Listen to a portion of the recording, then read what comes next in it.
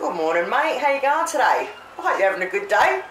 I'm not doing too bad today. Alright, ready for this one? Pumpkin damper. Alright, first of all we need pumpkin.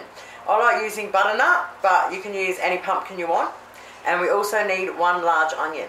So we preheat our oven at 180 degrees Celsius. Now I've used half a pumpkin, so what we want to do is when we've roasted it, we want to get 2 cups of mashed pumpkin. So I've roughly used half a pumpkin, and hopefully it's going to be enough. If in doubt, use a little bit more. Alright, so I've cut it up and cleaned it up, but I leave the skin on, alright? And put the skin face down. The onion, peeled it, leave it whole. And I've just covered it lightly in olive oil, or if you haven't got olive oil, you can use like normal oil. A little sprinkle of salt. A little sprinkle of pepper. Okay, and now we want to roast it until it's nice and roasty. It took 50 minutes, so now what we want to do is we want to measure out 2 cups. I've let it cool down so I can see how it's already mashed itself. It's awesome. Oh, that was awesome. That worked out to 2 cups, so that was great. So it was roughly 750 grams I put in there to roast.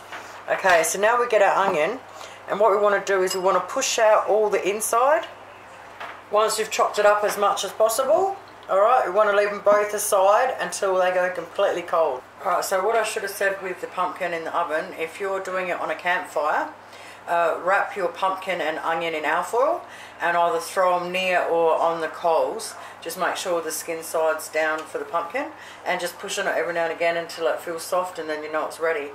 Right, the next thing we need to do now everything's gone cold is we need to preheat our oven at 220 degrees Celsius, or get your bush oven ready to go.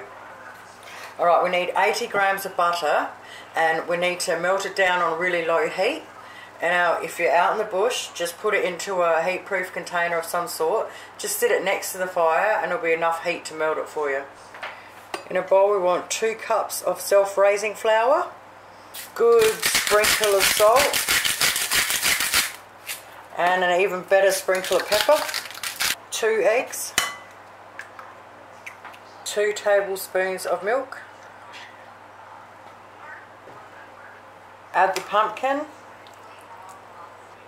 and the onion, add your melted butter.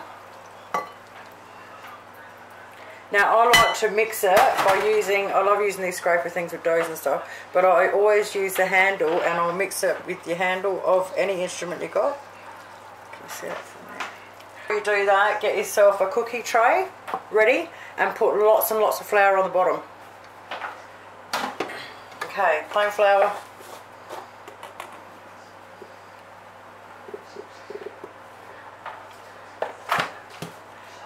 Turn it out onto it. Alright, lots of flour on top. Now we just want to work it until we can make it into a workable circle. So,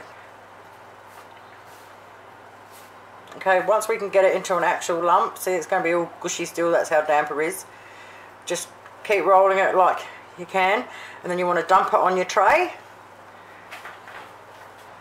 Okay, once you've got it in a pile on there, just sort of pat it into a circle, sort of pleat it all on the top.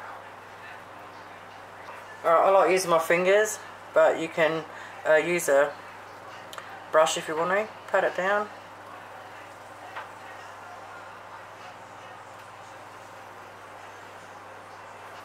Okay, the pumpkin one I love putting slits in, so I'll cut not too full on, but a little ridge in it, and I'll do it the opposite way. And then I'll just do a couple of littler ones. Once I've done that, sprinkle with a little bit of flour.